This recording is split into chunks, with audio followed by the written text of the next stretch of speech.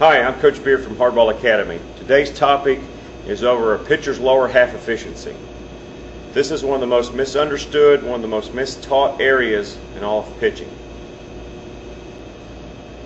One of the most common misteachings that promotes poor lower half efficiency with pitchers is telling the pitcher to push off the rubber. When coaches tell pitchers to push off the rubber, several negative things happen.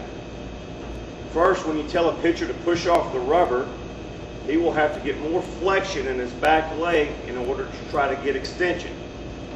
In doing this, he will take all of his momentum and set right down over the top of the rubber. When a pitcher does this, it's going to kill his momentum and it's going to hurt his balance transfer as well. Many people believe that you can't push down a hill. You can push up a hill, but you can't push down a hill.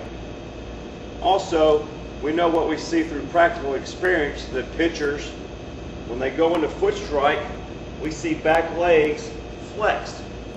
We don't see back legs extended. If the pitcher were to push off the rubber, we would more likely see that movement right there.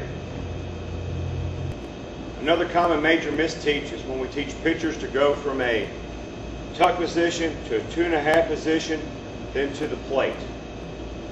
Problems associated with this include, number one, we take the knee straight down, we keep our weight back over the rubber, then we go toward the plate. So all of our momentum is staying back, and coaches use those terms: stay back, stay over the rubber, then go forward.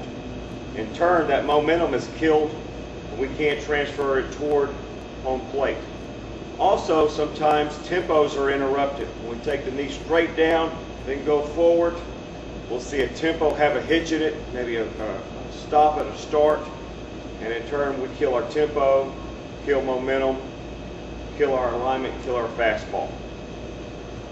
Coaches teach stay back over the rubber, sit back over the rubber, simply because they're concerned with static balance positions.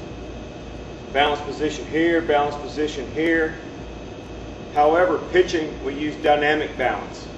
Dynamic means with the entire movement. So it doesn't matter if I'm balanced here or here. I have to be balanced through my entire movement, staying on my center of gravity.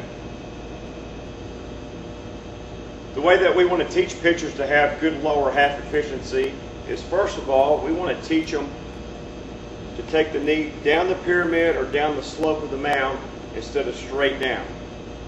Also, we would like to teach pitchers to take the back knee and we're going to inside load on it, forcing all the weight to the inside of the foot, taking the knee toward the plate, not straight down. Also, we want to teach a pitcher, instead of setting back over the rubber, actually as the knee's getting to its highest point, my hips are already going toward the plate, staying on my dynamic balance, of course, delivering all my momentum, all my tempo toward the plate. If you have any questions or comments, please email us at info@hardballacademy.com, or you can check out our website, www.hardballacademy.com. Also, look for our next segment on young pitchers throwing curveballs.